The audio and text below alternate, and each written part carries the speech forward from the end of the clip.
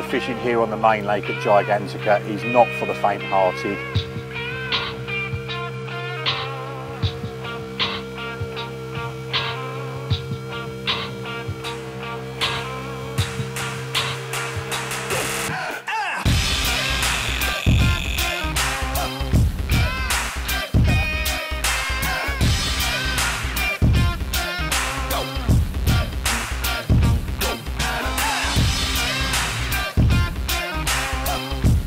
This trip always builds up so much. There's, I don't know, 25 this year, I think, and that's all we've done, talked about and talked about and talked about for the past 4 weeks.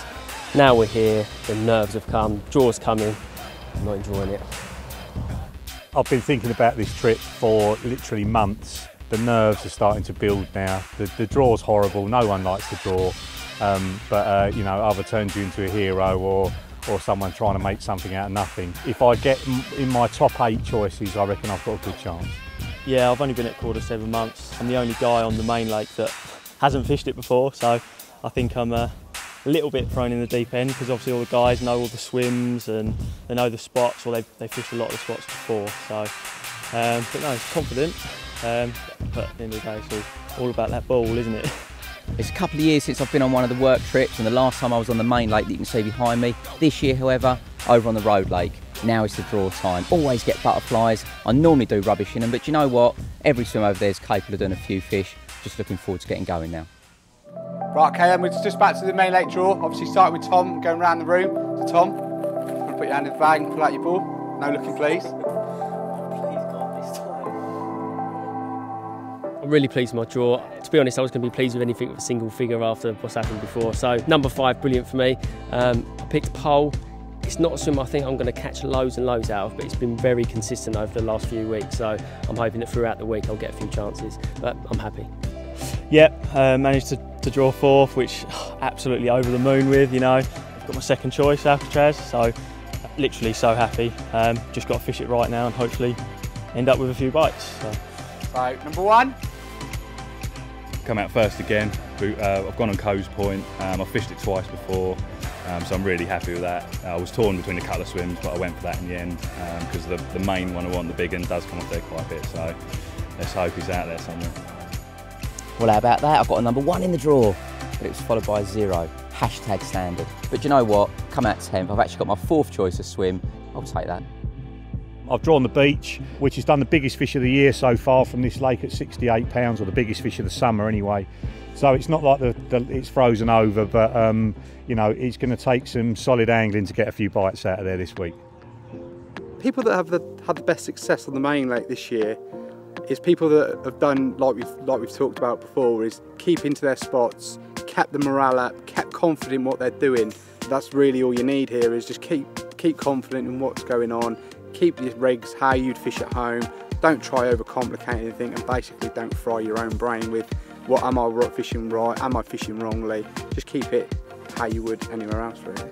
At the end of the day, you're here, it's a holiday. Everybody that comes out here is all pretty much getting time off work and that, so first and foremost enjoy it, and people that enjoy it the most are those who succeed really. Let it happen.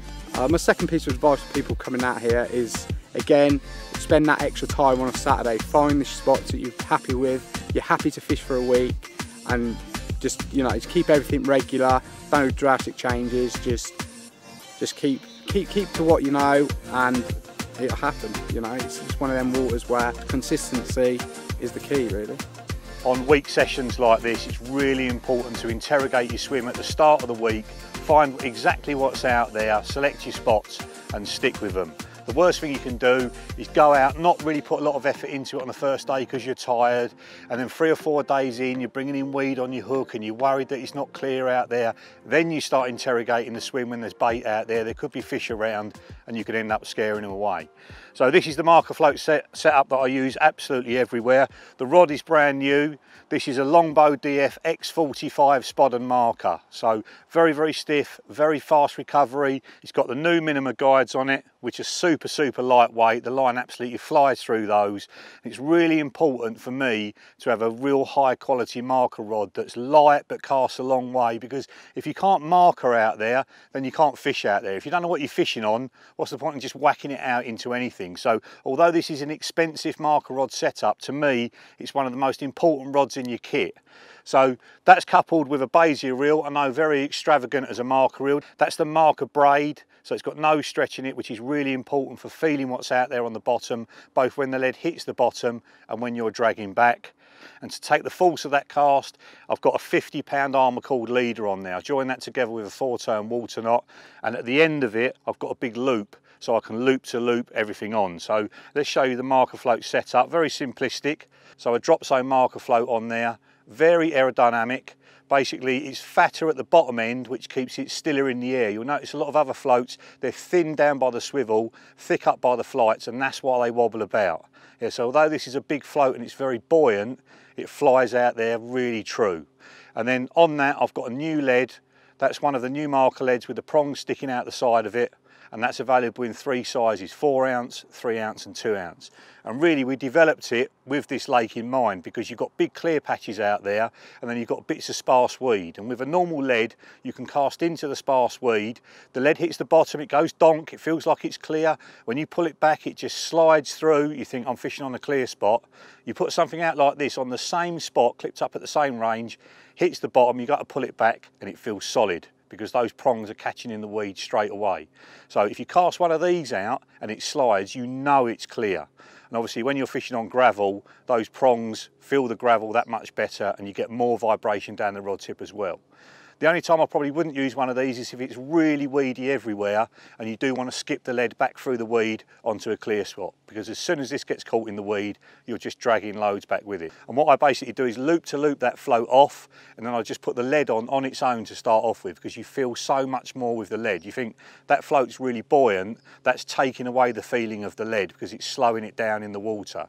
So cast around with just the lead first of all, find your clear area, then go around the distance stick so you know how far it is, loop to loop the float back on again, put it out there, and then you've got something to aim at with your baiting up, whether it be throwing stick or spom, and obviously something to cast your fishing rods at as well. So that side of it is really important. I couldn't fish in a swim not knowing what's out there, and if you've got a balanced setup like that, you'll be able to cast it absolutely miles and know every single inch of the lake bed.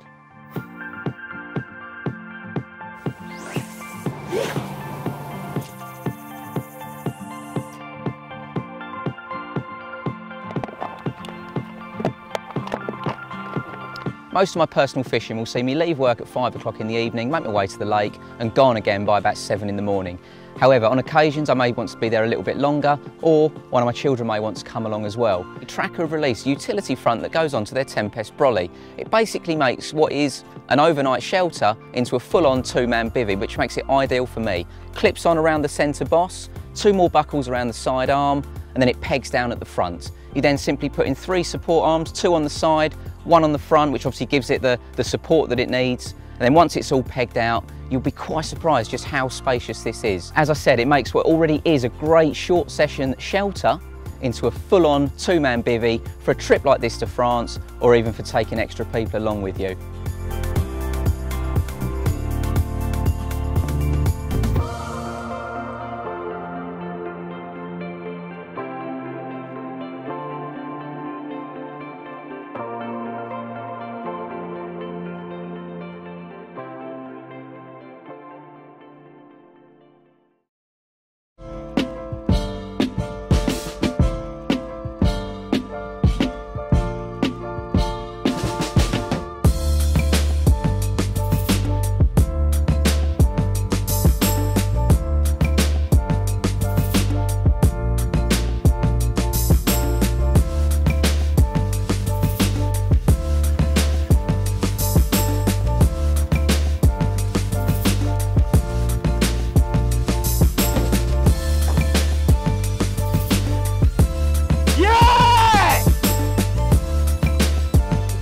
Yeah, being the new guy on the lake obviously worried me a tad. Everyone else got so much experience on the lake, fished it numerous times. So yeah, to get that bite on the first night or morning essentially is was wicked. Really chuffed. I was a bit exhausted after the journey up. Obviously Friday night didn't sleep at all, hardly. Probably half an hour kip at home, but yeah, absolutely buzzing. 28-pound common. Fish was immaculate. You know, really long, pristine, dark golden common. I'd be so happy to have caught that in England, you know, let alone in a holiday venue in France. But yeah, the fish here just superb condition going by the first one I've caught. So hopefully if something bigger comes along, it'll be just as nice looking, and yeah, he'll go in the net again. So. Obviously coming to Gigantica, I knew there was potential for me to be fishing at long range. I was going to be putting out a lot of bait too. I've been using the Daiwa Longbow X45 Spod rod. It's coupled with the Daiwa Emblem Spod reel. A reel I've used for many years, never ever let me down, true workhorse. And when you are casting those distances, putting out a lot of bait in one hit, it really helps. Your arms do ache after the end of a good baiting up, you know. The Emblem Spod reel makes light work of that really. It's really important that obviously if you've got some real top end fishing rods that you can cast a long way with, that you don't cheap out on a Spod rod. You really need something to match them fishing rods, because nothing worse than finding a real nice area at long range and then not being able to hit it with your Spod rod because it's not man enough to do the job for you. When delivering large quantities of bait at long range, you really need a line that's going to do the job for you, something that's going to be really durable, and something that's thin enough to obviously take you out there. This week I've used the Korda Spod braid, coupled with an armour cord leader in 50-pound. I really feel like if I was fishing 35 wraps, I could hit it. They really go out there well. Important fact is just to keep the braid wet, and it'll work wonders for you. You know, you shouldn't have any issues with it, and you should get all your bait to your spot effectively and efficiently. It's only the first morning and Jay fishing over in Scotty's has got one of the super beasts.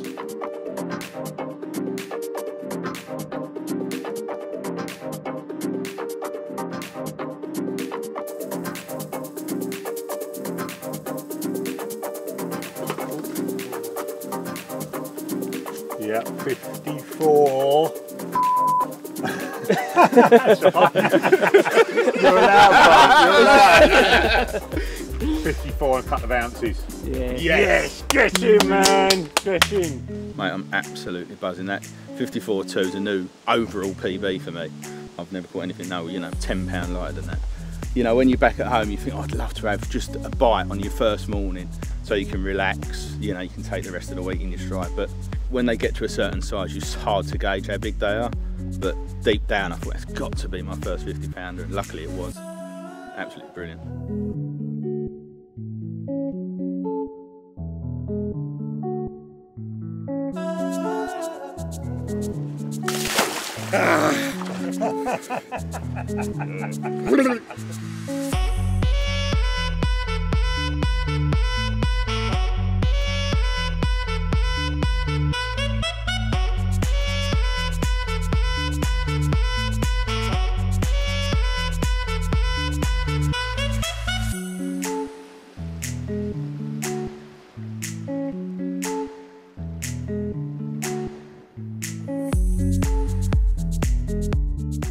Ring of Love first came about, I reckon, probably 20 years ago now, which makes me sound old, unfortunately.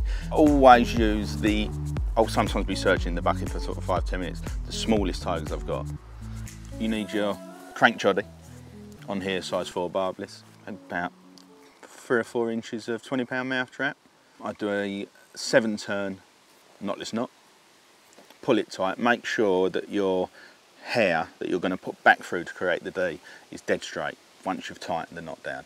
Otherwise it's going to sit offset. So put on your medium rig ring, back through the back of the eye, trim it down till you've got about ½ inch tag, burn it down with a lighter, just push it so it blunts off the end and pull it back through so you've got a tiny, not a massive D, but a fair sized D on the back of the hook. You need a size 11 ring swivel. Tie that down. You don't. I see people using them really long. You want them short. You want them so that they're finished at about 2 inches. maybe 2.5 inches, back through the loop, the ring swivel, tie it down, puller through the ring swivel, bend of the hook, make sure you wet the knot down all the time, and just pull it tight. Don't completely stretch it so that you're pulling the mouth trap, thinning the mouth trap out. Just do it so it all pulls down tight. Tidy your knots up nice and tidy, and you're ready to go. Boom section, you need 25-pound mouth trap, size 8 ring swivel, a size 11 ring swivel, so you've got one on each end. Literally 3 turn blood knot each end. Tie the rig to about 4 inches, because when you pull it you're going to get another couple of inches as the knot straighten out. So in all, wet both knots, 2 pullers, pull them tight, again tags off. So you want the boom ending about 5-6 inches. So I pick out the 4 smallest tigers out of the bucket that I can find. 2 bits of 8mm cork, about 10mm wide I would say, 2 bits of that.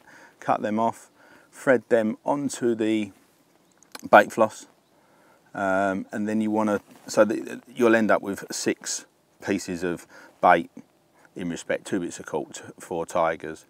Tie them in an overhand knot, 3 knots, pull it tight as you can so that they're not moving, it's a pure proper ring, and then you tie that on the back, onto the back of the D on the chob part of the hook length, and balance it up, bit of putty on the chob part, and trim the cork down so it looks like the tiger nuts in respect. And yeah, check it in the edge, make sure you're popping up well, and it's good to go. Over on the road lake, Spooner's into his first fish, but it's not exactly going according to plan.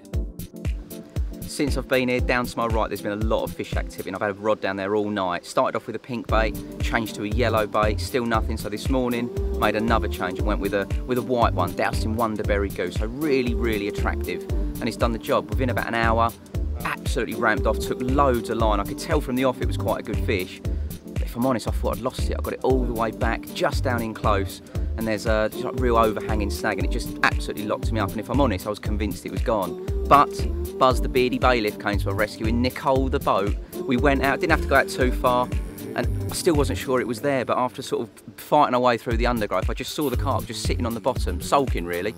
Luckily, still attached. It just got my safe zone leader actually just gone round a branch, but I managed to sort of get that off, sort of teasing it in, actually got Buzz to lift the net around it. The rod was redundant. Well, you saw the celebration, high fives, it felt like an absolute victory. Oh, well, there we go. First bites are always nice to get off the mark wherever you go, but at 32 1/4, there's not many better ways to start.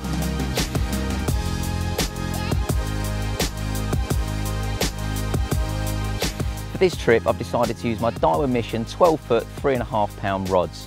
Now, I knew that the fishing here would be a lot of fishing around about the 80-yard mark, which this rod's perfect for. But having used it for quite a bit, if I need to cast further, I know that I can.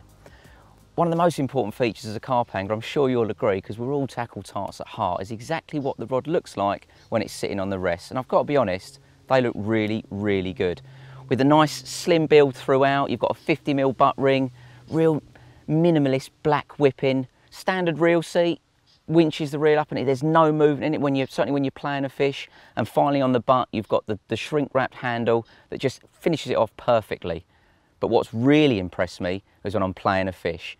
As soon as you pick the rod up, the rod just hoops over, you're in total control. But once you get it under the rod tip, if that carp takes one more lunge, the rod just simply goes with it, up it pops into the net. Happy days.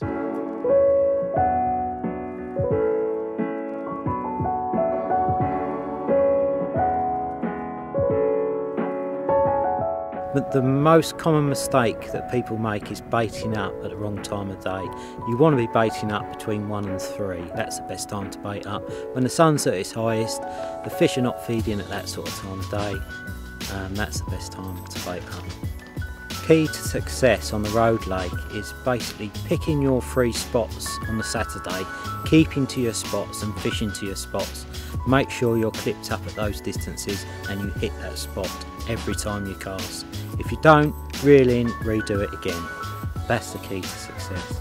The best bit of advice I would give is to go onto the internet, go onto our website, check all the information on swims, bait, rigs, social media, check Facebook, Twitter, They're done up to date daily. That's the best information you can get on where the fish are coming from, how much bait is going in and what bait is being used, and the best rigs for that time of year. I arrived at my swim yesterday at about 3:30. To be honest, I probably stood in my swim for about a half hour. I wanted to see fish show, and in the end I actually saw probably 4 or 5 shows in about half hour. So I was really pleased. So I've got a large spread of boilie just from beyond that large tree there. I've got one at just sort of throwing distance, like just, well, pretty much like a long underarm throw. So I went one with a size 6 crank, end trap semi-stiff, just stripped back just below the eye. I had a 15mm mainline banoffee wafter on, and that was the first one that went over the moon.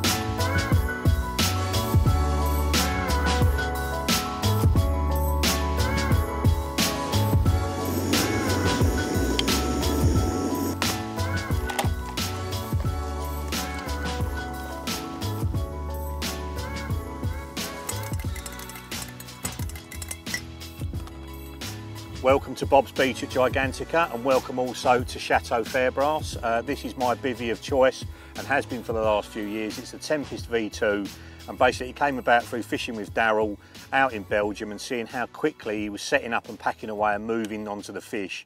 And I thought I just had to get me one of those bivvies. I love the Armo bivvies, I love the stability of them, but this one goes up and down so quickly, it's a real edge.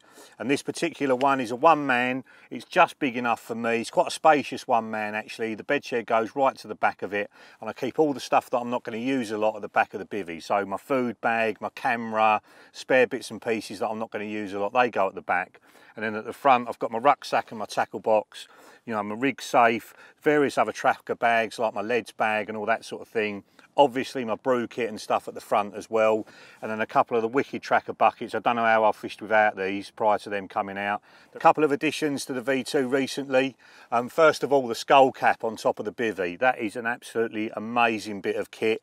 Not only does it cut down on condensation significantly, but you get a lovely little peak at the front of it as well. You can see here I've got the vents on the front there, so I've got the mozzie panels open. That obviously lets more air through when it's really warm. In the evenings when the mozzies are really bad, I zip the door down, but obviously have the panel rolled up so I can see through the mozzie mesh. You still get a brilliant view of the lake, and the little mozzies can't get you. And then the vents at the back, they're open during the day when it's really warm. It's amazing how much transfer of heat there is just by opening those. And if you've got a breeze, it goes right the way through the bivvy. And I'm finding I'm able to get a few hours kick during the day, even when it's hot, just because I've got those vents open. Thing packs down into a bag really quickly. The skull cap stays on all the time. It fixes on really easily. Just a few attachments that you add to the poles. They're all neatened up with little caps on the end of them, and it just slips through and velcros up, and that gives it a nice tight look so it's not flapping around in the wind. I can still get my throwing sticks underneath there. I used to slot them into the top of my Tempest, and they just about fitted in there, and they still do with that. I'm using in the tensioning strap, which gives it this lovely shape, so there's enough height I can see out into the lake. I'm not crouching down like that. Can't really get my head around these really low, really squat bivvies where you spend all day like that. I want to be nice and comfortable.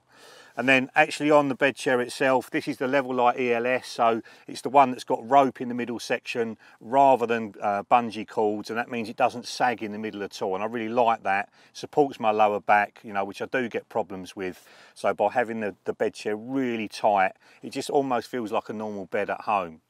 And then on that, I've got a layer sleeping bag at the moment because it's warm. I'm either sleeping on top of the bag completely, so I'm not in it whatsoever, or just in the first layer at the top. And that's got a Pertex top and bottom to it, so it doesn't get too hot, and you're able to get in and out of the bag really easily.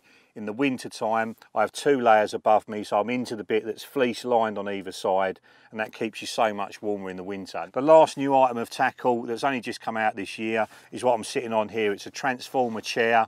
It's got to be the best chair that I've ever used. I've always used stuff to support my back in the bivvy. Really, really comfortable, but this one turns into a low chair as well. Again, super comfortable. You can sit out by your rods or sit in the bivvy as well. That's my bivvy of choice. That's how I set it up and all the bits that go with it. If you're the sort of angler that does loads of different types of fishing like me, this is what I recommend.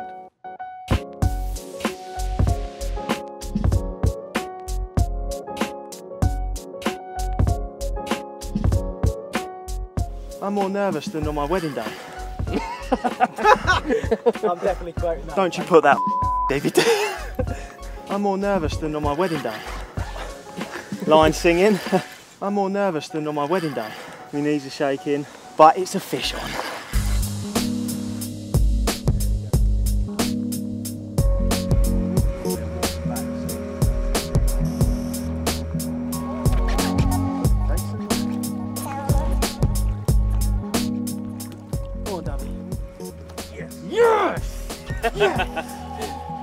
Woo!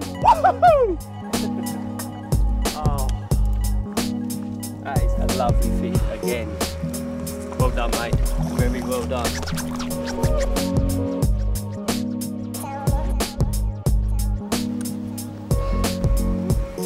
There he is. Absolutely gorgeous Gigantica scaly. 25.5. Absolutely buzzing with this one. Absolutely gorgeous. Well happy.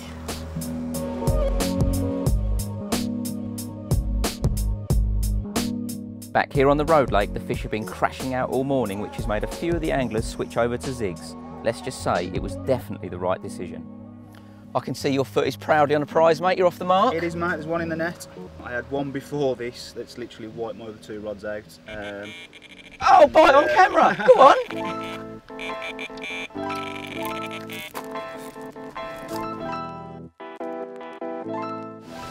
Hectic action on the zigs.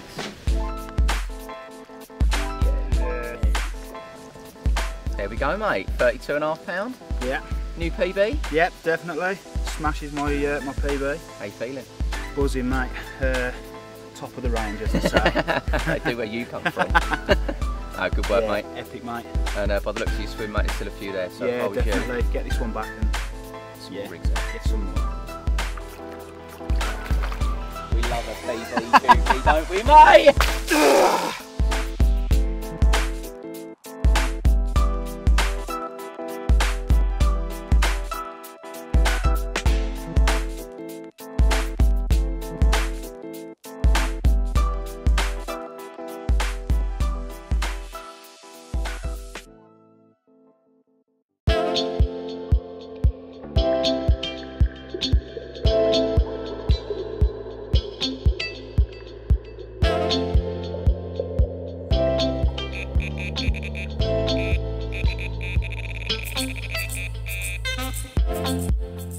Feel good. It feels just like I say, just plodding, just nodding its head.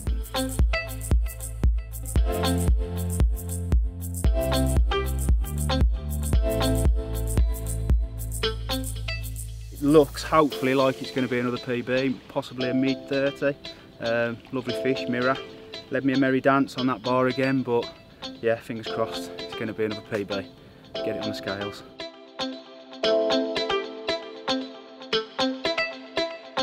Yeah, I knew it was going to be sort of possibly a sort of 30 pounder, maybe low 30 when I got it in the net. But yeah, when I actually had a look at it from the top, it was a big old wide fish, and you could tell it was going to be a sort of a mid 30. But yeah, 38, just shy of the magical 40, or not far off, a pound and 2 ounces short.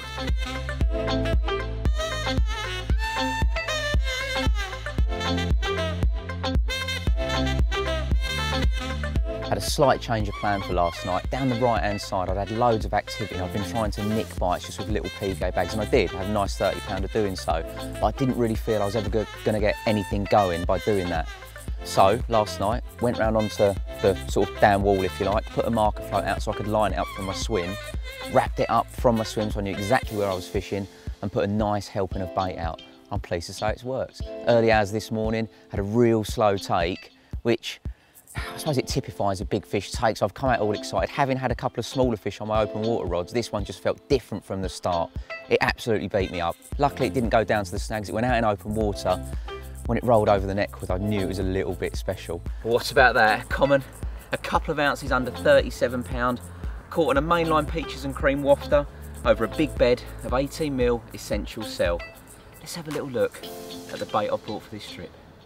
When preparing for a trip to France, there's so many different bait options that you can go for, and if I'm honest, it can be quite confusing as to what to go for. 10 kilos of this, 10 kilos of that, some hemp, some maize, whatever it may be.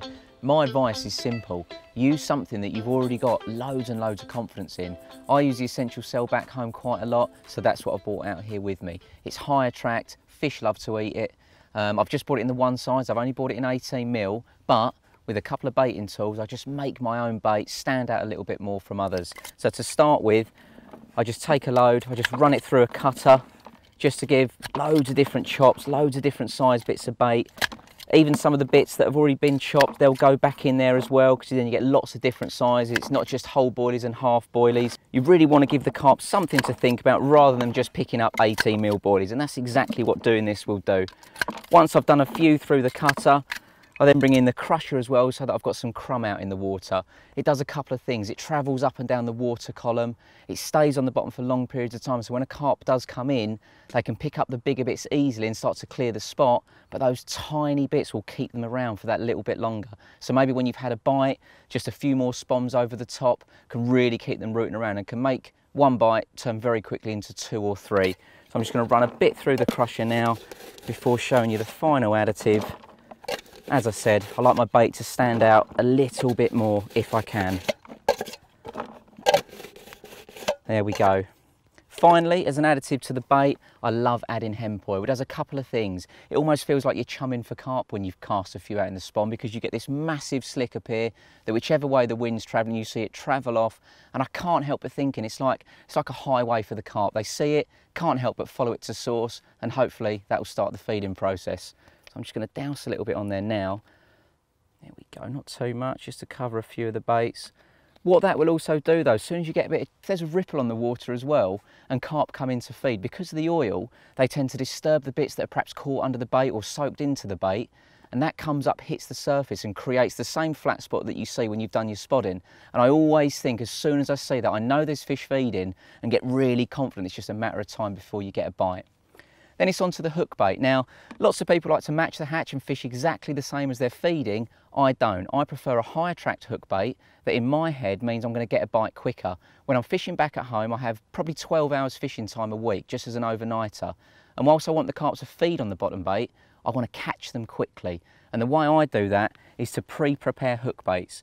They're always from the mainline stable. You can see here I've got some peaches and cream, essential IB and banoffee wafters, but they're all different colours and soaked into various different goos for periods of about 6 weeks, which means the goo soaks into the core, and the whole time it's out in the lake, might be for 24 hours, it's pumping out attraction for that entire time. And I can't help but think the carp just find it irresistible. They're drawn in because of the big bed of the essential, but can't help but nick that hook bait quickly. That's the theory. Hopefully, I'll put that into practice in a minute. Over on the main lake, Rob Fishing in Coes Point has got an absolute monster. Have a word. Are you sure, man? How long is it?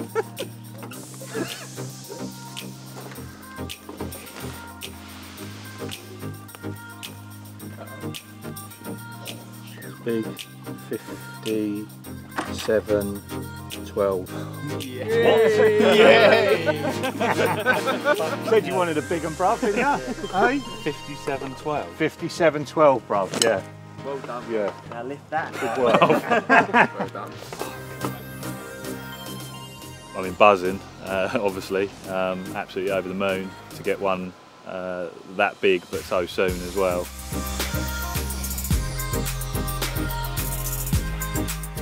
Yeah, a bit of personal pressure off, you know, came out first, So there's always a bit of pressure there from the lads. You know, the fish have been out, they've been black on me the last 24 hours or so. So I want to catch more fish. Who doesn't?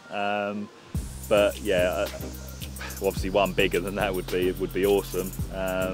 But no, I'm not too fussed. Another few bites or a couple of bites would do me nicely. But I'm over the moon with that one. So yeah, if I don't catch one bigger than that, I'm not bothered.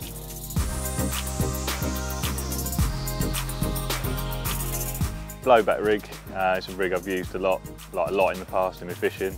Basically, it's my go-to bottom bait rig because the hook holds are just, you know, always been mega with a heavy bait. So I think the blowback rig gives such good hook holds because of I fish it with quite a long hair, so the separation between the bait and the hook when the heavy bait is blown back, it gives the hook like precious few extra seconds in the mouth to catch hold in the bottom lip. Yeah, generally they're a good like inch and a half back, depending on the length of your rig. It's the separation. I'd never fish it that rig with a short hair.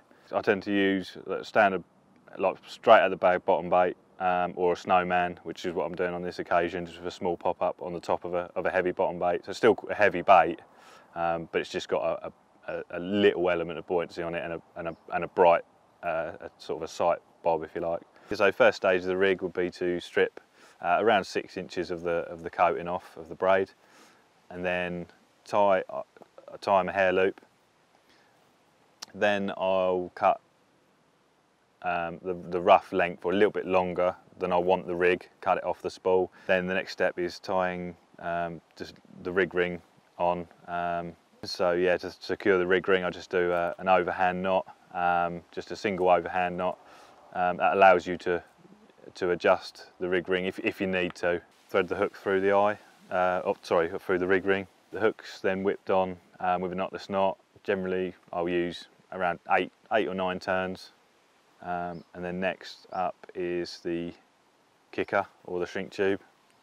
Once your shrink tube and your kicker is on, I thread an anti-tangle sleeve on, do a figure of 8 loop knot on the end, and this allows me to quick change the rig. I'm using quick change swivels, so it's just purely for quick change purposes. Add a couple of little blobs of putty and your hook bait, and away you go. The number of bites for the road lake was already well over 100 by this point, and now the big ones started to show up. 40 pound 12.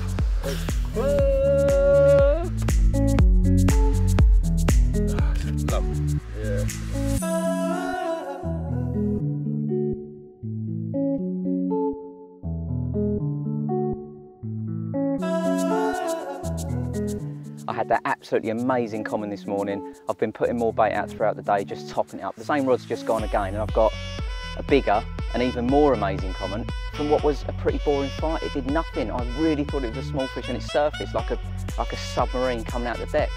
I haven't weighed it yet, but the 2 guys are already back on the spot. We're gonna have a look at the fish and hopefully get another one.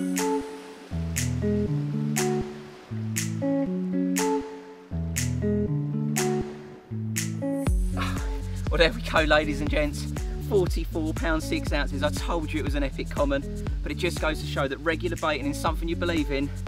The results are there to be had. I can't put into words how amazing this carp is.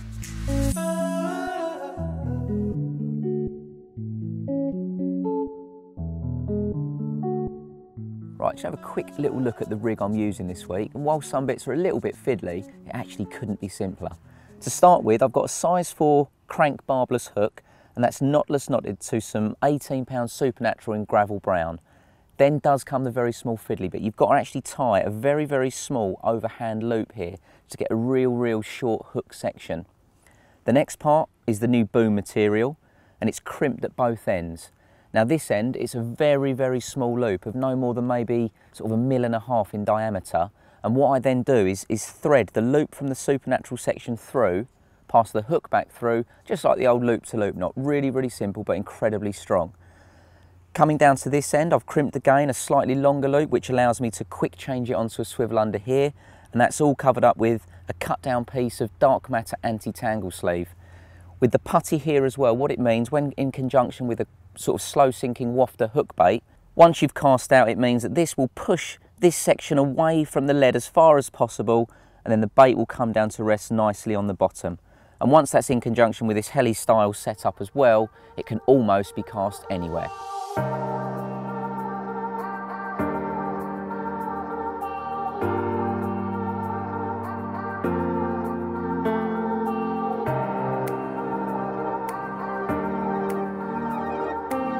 I don't think this one's going to go 40, but I'd say it's a 30.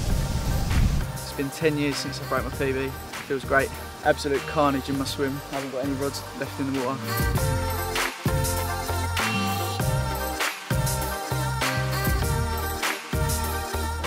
Speechless, really. Yeah, PB broken.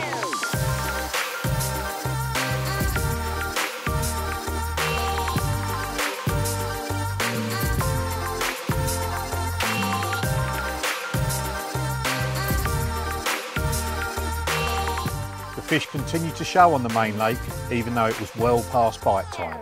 Saw one show on my spot. Both bobbins are actually up in the blanks, so obviously I didn't know. I thought one had gone through, had a bite, gone through the other rod. So I didn't really know which one to pick up at first. So I've just grabbed one, and there was a fish on. So happy days. Started playing it in.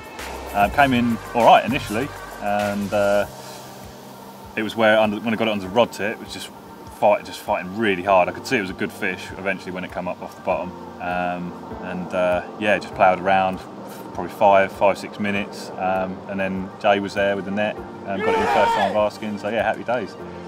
Then thought better have a look, see what's going on with this other rod, and picked that up, and there was a fish on that as well, so started playing that and coming absolutely good as gold, right the way in, and then much easier than the last one, just come straight up and pretty much straight into the net, and yeah, two lovely 30s, 34.5 and 38 pounds, so happy days. Yeah, so first fish was a carp called the Clean Fish, well spawned out, 38 pound, looked immaculate, lovely deep body, big fins, massive gob, yeah, considering it has recently spawned, really good condition. And second fish, fish called Quasi, again spawned out, 34 pound, 8 ounces, but that's yeah, a bit of a character, shall we say, sort of a bent, kinked back, but again, nice carp, great big mouth, wrinkly old skin, yeah, well chuffed to get them to. So yeah, obviously wanted to get the rods back out really quickly, quickly wrapped them up, put both fresh rigs on, fresh baits, and back out. The spot seems to be rocking a little bit now, so plan is just to keep the bait going in, keep fishing that same spot. I'm not gonna move the rigs at all. What the fish are clearly happy to feed there. So yeah, just gonna keep baiting up and doing what I've been doing, and hopefully keep a few more bites coming.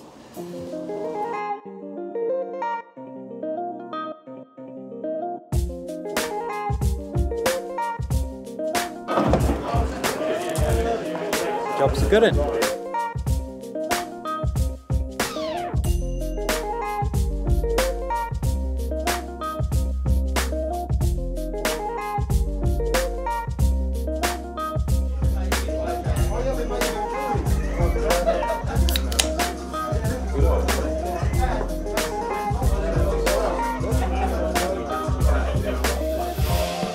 Pouring it on your foot, pouring it on your... What's going on there?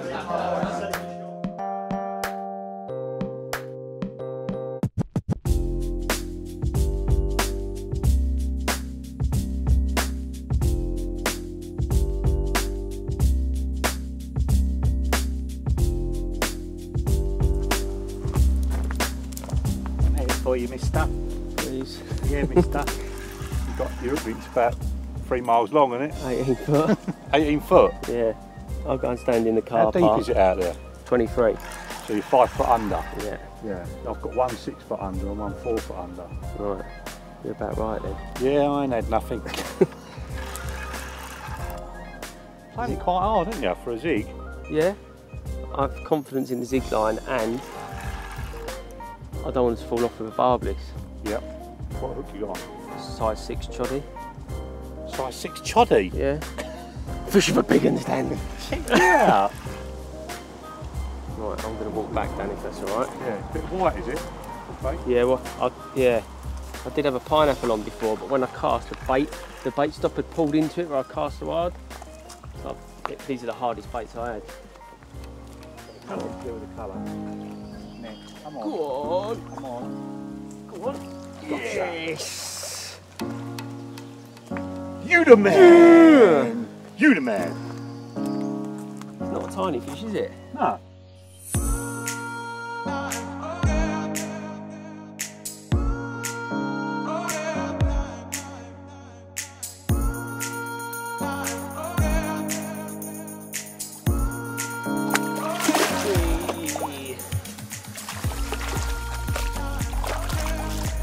He weren't happy. Bye.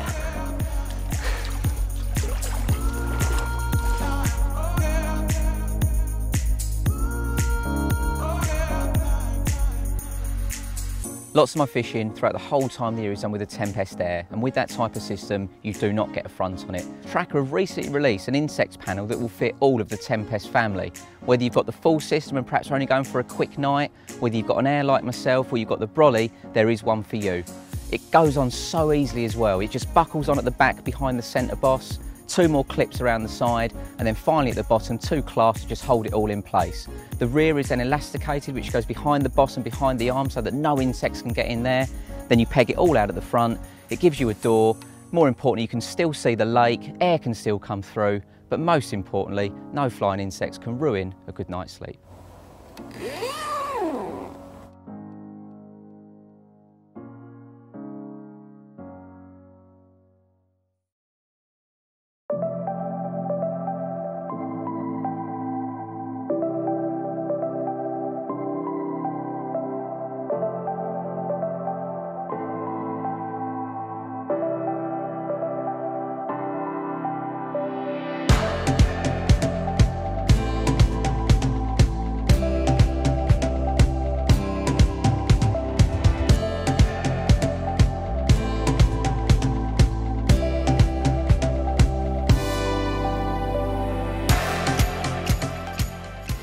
In the morning, had a really good take on the middle rod on a snowman, and yeah, resulted in 33.4 common, one known as Bobbin's Dancing, I think named by Ian Bailey.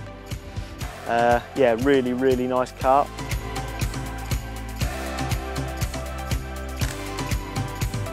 Stay there, look at the tail.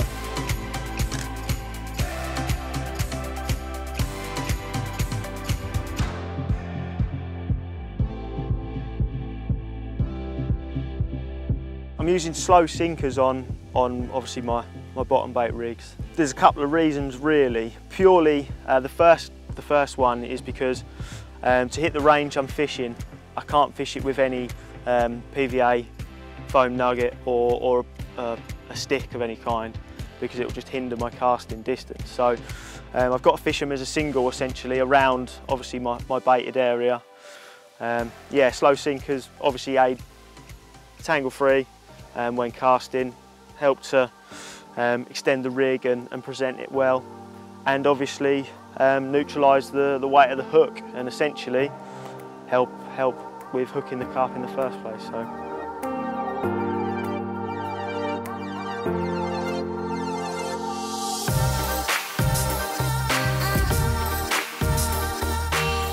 Got back to my swim after dinner, wrapped the rods back up to my spot, put 3 new rigs on, fresh baits obviously, and then yeah, I got them out first.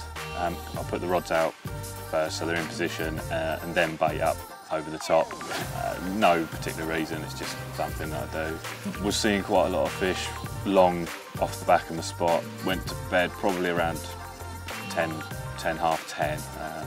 Quite tired from the long day yesterday. From memory, about 2 o'clock this morning, middle rods pulled up, turned off, and I popped a rather large mirror, and Dan scooped it up first time of asking, and yeah, there she was. We got her out onto the mat and quickly weighed it, and yeah, 53 pound bang on, and we confirmed it then as definitely being a fish called the clown. Really nice, deep-bodied, chunky mirror. Yeah, really clean as well, not a mark on it, despite being about 5 pound down from spawning. So she's had a good spawn, but yeah, it looked absolutely immaculate. Lovely, big, huge, great mouth.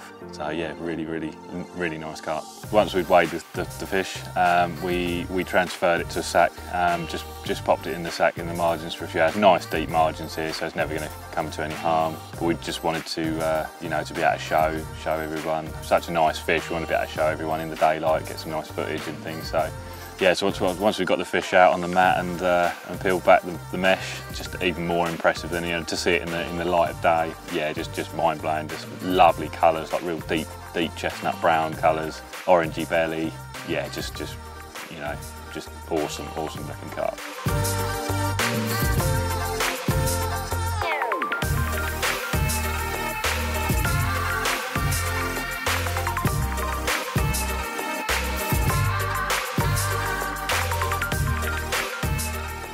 Fish like that are the reason, you know, we come to Gigantica.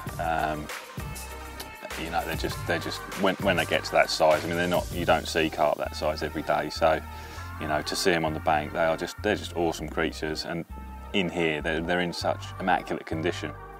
You know, so they're just absolutely pristine. I mean, its mouth looked like it had never been caught. Just yeah, immaculate.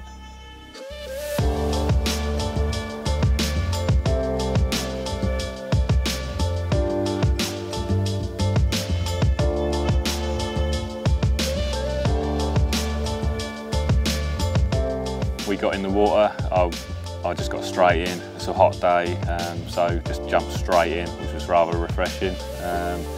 And yeah, she was good as gold, whilst I held her up for a few water shots. However, it didn't go quite to plan. She was a bit lively towards the end, and just bolted off out of my arms. But she was ready to go by then. Yeah, after returning the big girl. We're still stood in the water. Dan was just checking the photos on the camera. All of a sudden, the left-hand rod is absolutely shredded off, an absolute churner.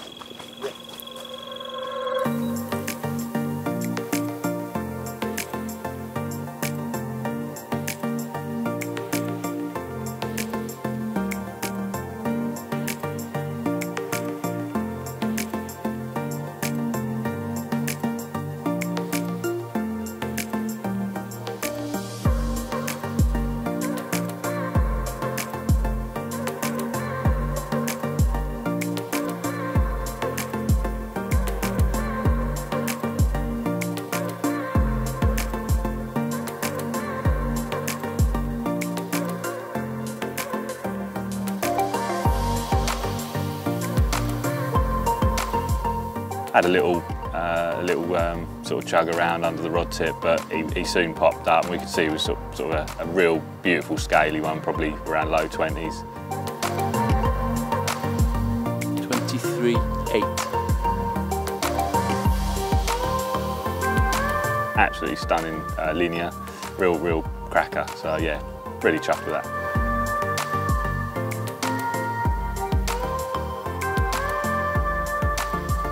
Here on the Road Lake, the guys continue to fine-tune their rigs, which resulted in one thing: even more carp.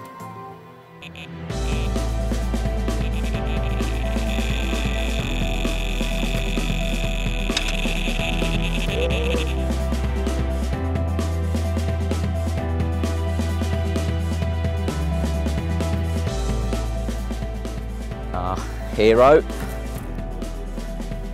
Stand up now, this is in quite close.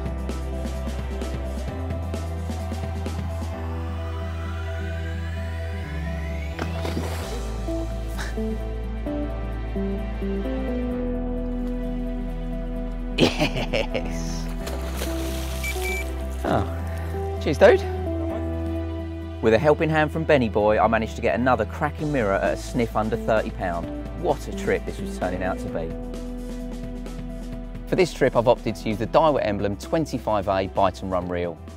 It's a nice and small, compact reel that's jam-packed with features. I'll start with the mechanism at the back which engages the free spool. Once you've got your rig into position, you simply pull the lever back which engages the free spool. This is actually controlled by a rear dial at the back, so you've got varying degrees of tension on that. However, once you pick up the rod, if you hook into a fish, you start to reel, the lever goes forward, and then you're in control to the front clutch, which is controlled by a dial at the front of the spool. Now, lots of people like to play their fish like that, getting that to sort of just the right tension. So should the fish start to power off, it can take a bit of line without risking pulling the hook out. It's a great way of playing fish, but personally, I actually prefer to use backwind. Don't know why, I think it's something I started to do when I first started fishing, and it's a habit that I can't break. To be honest, it feels like I'm wasting the quality clutch that this reel's got by doing that, but I can't help it. You either backwind or you play fish off the clutch. Aside from that, it's got fantastic line capacity. I'm actually using the Touchdown 15-pound in green, and I've got almost 250 yards onto each spool, which is more than enough. Ranges, I'm fishing up to 80 yards, and I have to say for such a small reel, I'm actually casting that with ease and could easily cast much, much further. So for such an affordable reel, it really is punching well above its weight.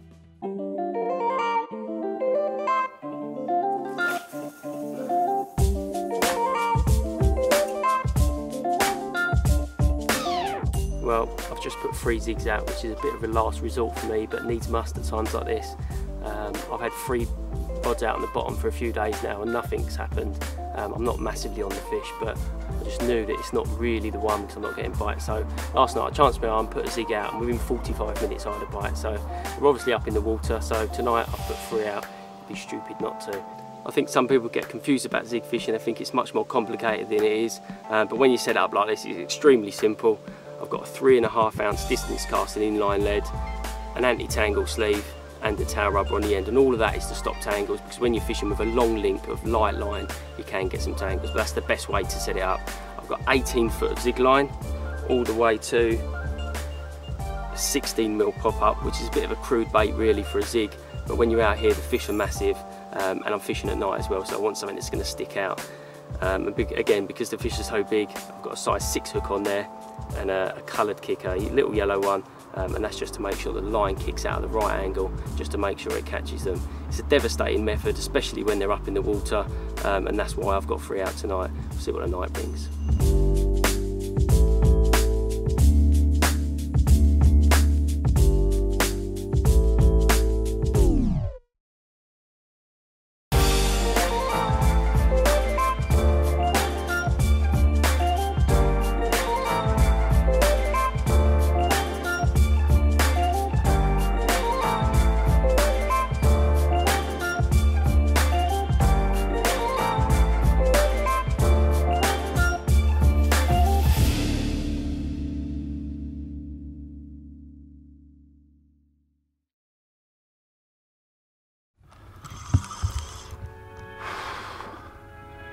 Feels nice, chugging.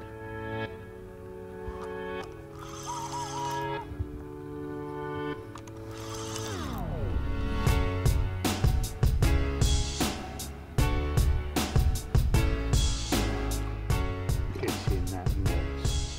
Get in that net. Get in that net. Yes, got him! Come on! Oh. Yeah, baby, yeah!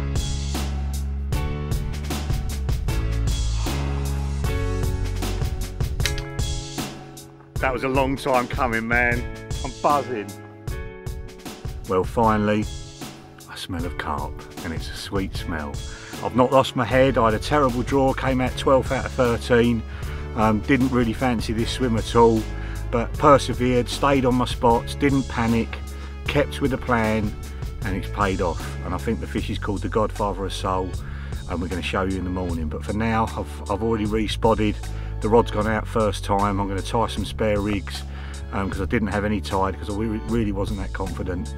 But it's action stations now. Hopefully we're going to get some more.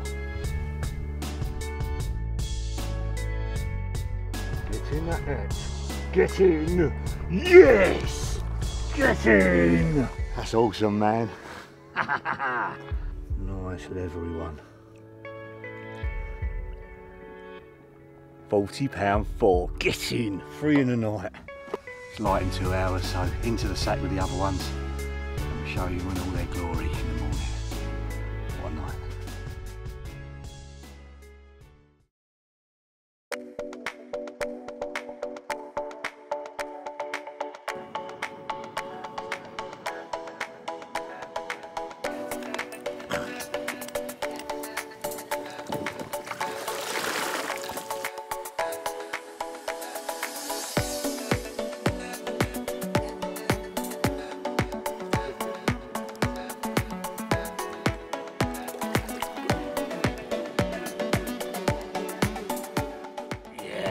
Check that out, the biggest one of the trio, fish called the Leather, at £40 and 4 ounces. Absolutely immaculate Gigantica carp, and it tastes so sweet when it all comes right at the end of the week.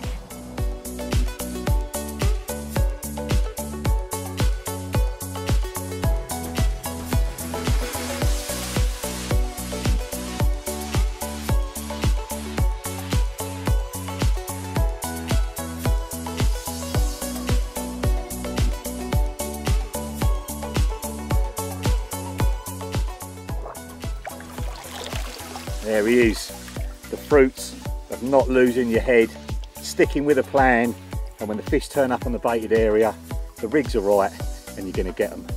Too many people on here, I've done it myself, have changed too much during the week, and you move away from a winning formula and end up blanking.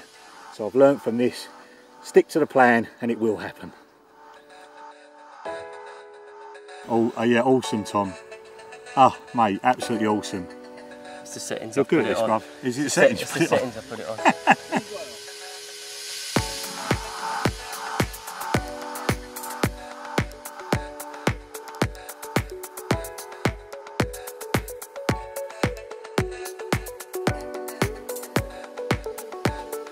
This is the technology that's really turned it round for me this week at Gigantica. It's an updated version of the rig I used a few years ago on Alcatraz to devastating effect. I managed to snare fudgies and a couple of the other big ones that week, plus a load of other fish. It's super aggressive, and like I say, I've updated the way I tie it, basically to make it more tangle free and to make it easier to change the hook after a bite. I also used it on Coast Point a couple of years ago to really good effect when I had the twin and a few others.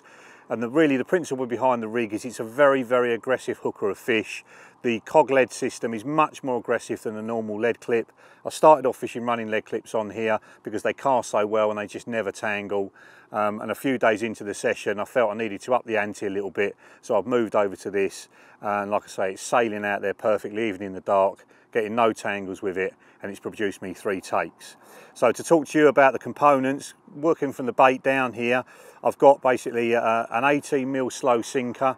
That's a new mainline toffee bait which I've put a new goo on top of. This is the butterscotch and corn.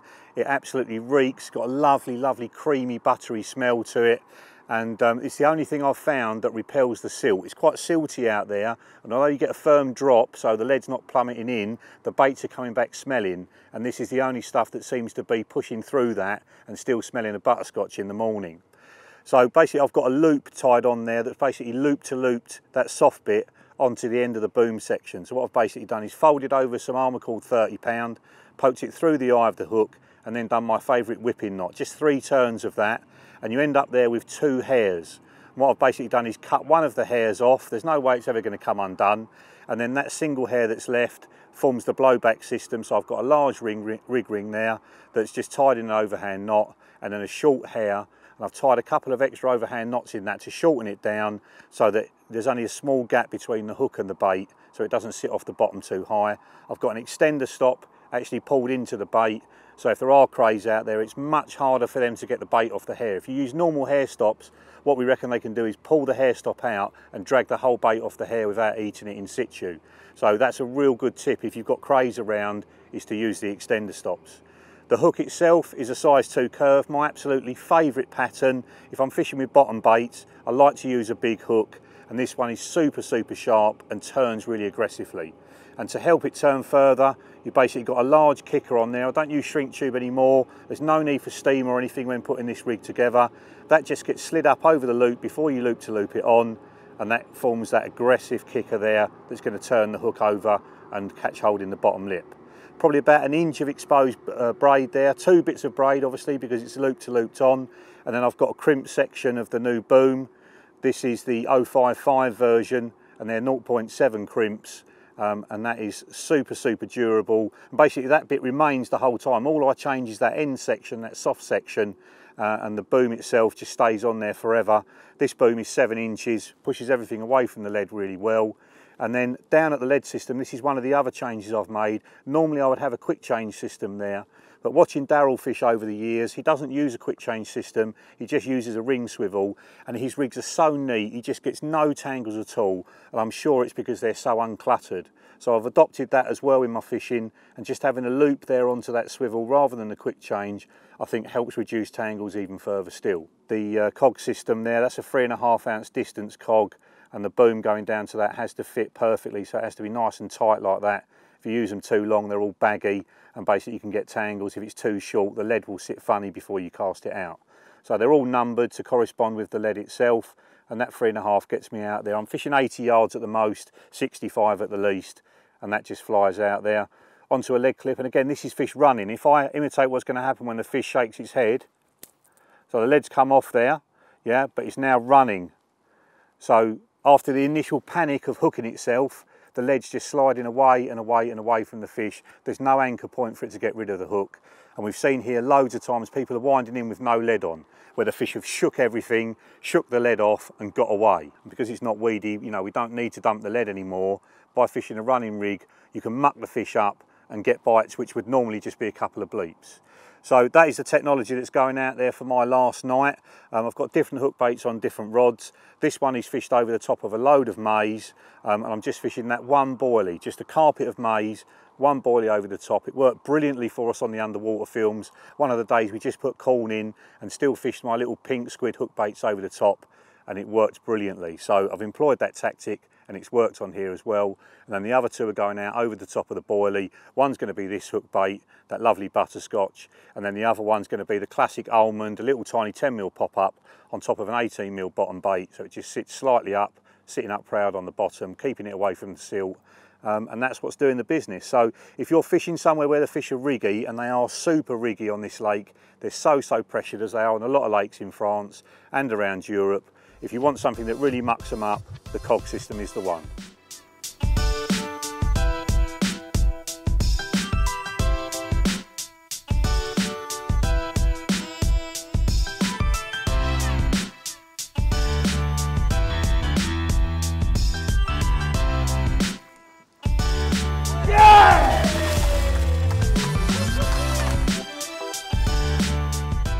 Well, basically, after some footage that we see from Dan last night from the drone, put a 17-foot zig on, wanged it in that direction towards the toilet block, and yeah, there we go, 20 pounder.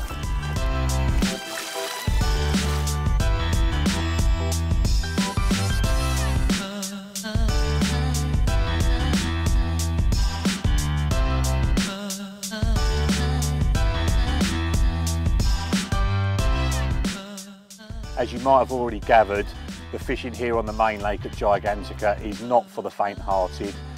When the wind gets up and is whipping across here, it is very difficult to get out to your spots and get accurate. And basically the gear I'm using is absolute top of the tree. So yes, it is expensive, but it is worth it. The rods are Infinity X45, so they're basically the new Infinities that are out this year, still under the DF label. Basically the X45 material is what goes into the Bezier rod, so it's all the way through the Bezier rod. That makes it very slim and very crisp. What they've done with these to improve on the old Infinities is put it just in the mid-section of the rod, and that improves the recovery and the tip speed to make you cast further. The other thing they've done is added minima guides to it, and if you look at those, they've almost got no ceramic inside them. One, they look super cool, and I love that, but also it makes the rod much lighter in the tip, which means you can move it through the air quicker, which means you cast further. So basically, it's an improvement as much as they can on the old Infinity. And then coupled with that, I've got the Bezier custom reels, Again, absolutely delightful bits of kit to use, styled exactly how I want them. There's a million different combinations that you can go on, and if you look on the Daiwa website, go on the DCR part of it, you can design your own Bezier, have a look at what it's going to look like in the flesh before you buy it, and I promise you they absolutely stop the traffic. That's loaded with 15-pound touchdown. In the beach, I'm not fishing that far out. I'm fishing 80 yards on one rod and just over 60 yards on the other rod. And basically, you know, that's easy fishing. I could be fishing out in some of the other swims 120 yards with the same rod and reel and line combination, and it would do that no problem. On places like this and anywhere like it where you've got big fish and you've got weed, some underwater snags that no one knows about, you want to be using thick line. There's no point coming to places like this with like 12-pound line, hooking a big one. It takes you around the corner and you get cut off. You know, so really you want the heaviest line on you can possibly have. I could fish this swim with 20-pound touchdown, absolutely no problem. That will cast for me well over 100 yards. And back onto the rods again for a second. They're 12 foot 3 3/4, which sounds stiff, it frightens a lot of people, but you need it for casting the distances with heavy line into the wind. And when you're playing a fish, they're hooped over, they've got a lovely battle curve. I keep the rod tip high and basically let the tip of the rod do all the work and absorb the lunges of the fish. One thing you find on these particular places, people fish their clutches really, really slack. They pick up into the fish, the rod's hardly bending, and then when the fish gets close in, they see it and then start pulling really hard and pull the hook out. I do the opposite. So these reels are locked up almost solid. So when I get a bite, no line comes off the clutch. They're stretching the line at 80 yards. There's no way that they're going to break the line. The rods are locked in solid with those backrests. They're not going anywhere. I'll pick up the rod and I'll wind until the line goes fully tight and then pull up into it. I play the fish quite hard at the start, and then when they get close in, I ease off and relax. That's something you can put into your fishing. If you've got really loose clutches and you're not pulling into the fish properly at the start and then you're finding they're falling off, that can be why. So if I had to have one set of rods, it would be 3 3/4. I'd rather have the power there so I can cast into the wind when I need to. And when you get them close in, you just don't play them as hard.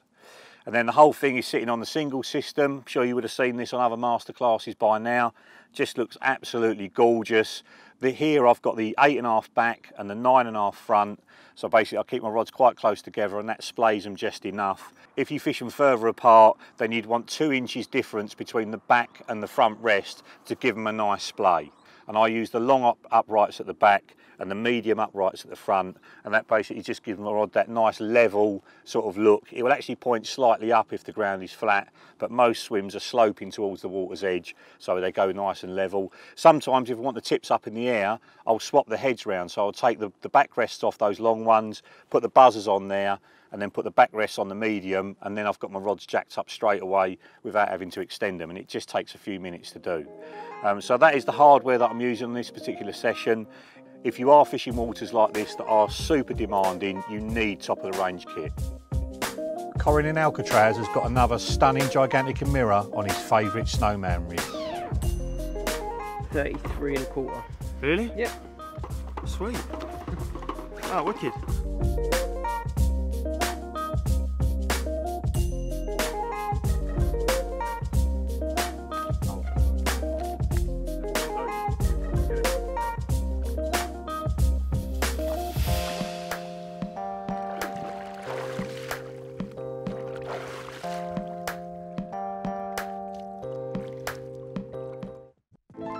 Meanwhile, over here on the road lake, Johnny Man is using his favoured blowback rig and heli-safe system to great effect.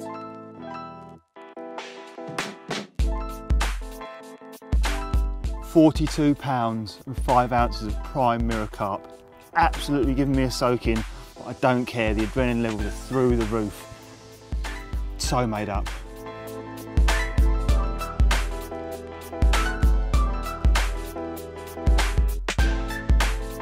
So another fish on the little snowman rig, mainline topper, bit of wicked tuna goo.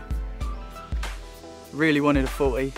I've worked my way through a fair few fish now, managed to get them all in as well, which I'm pretty proud of that. And yeah, £40 4, absolutely buzzing, another PB.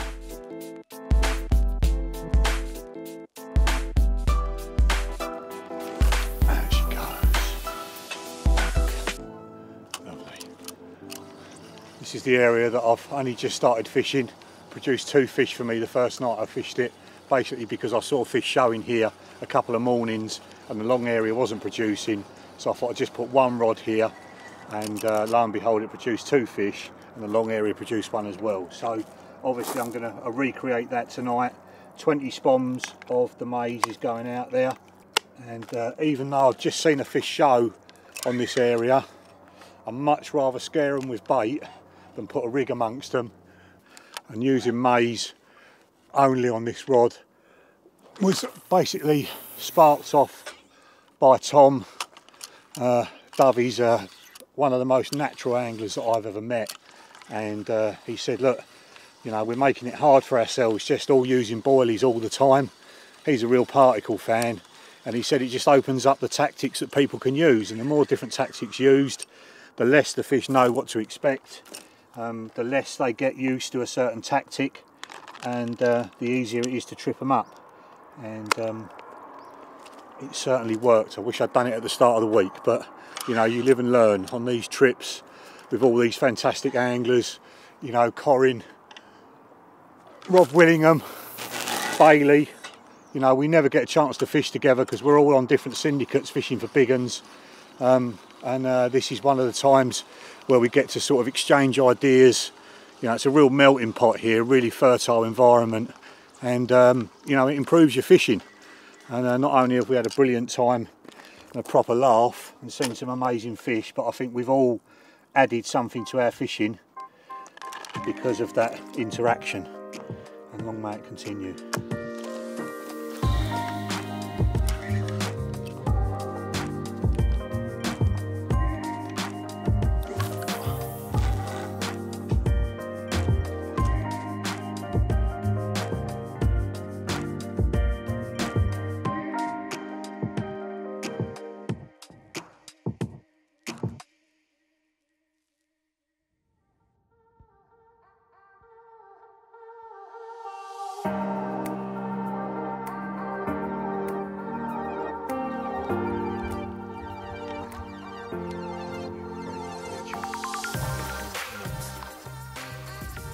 Yes, get in! Come on! Oh, that was about 1.5. I quickly weighed mine and put it in the sack because it was going to be light in a couple of hours. I just heard over the radio that Dalton in Big Girls was into a big fish, and Garth, bless him, jumped straight in to net it.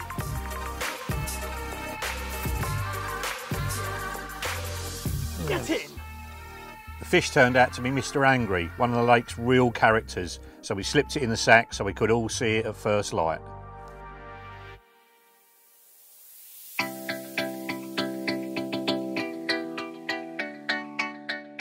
It's the final morning of the trip, which means one last cup of tea and time to get round to see what fish have been caught on the last night.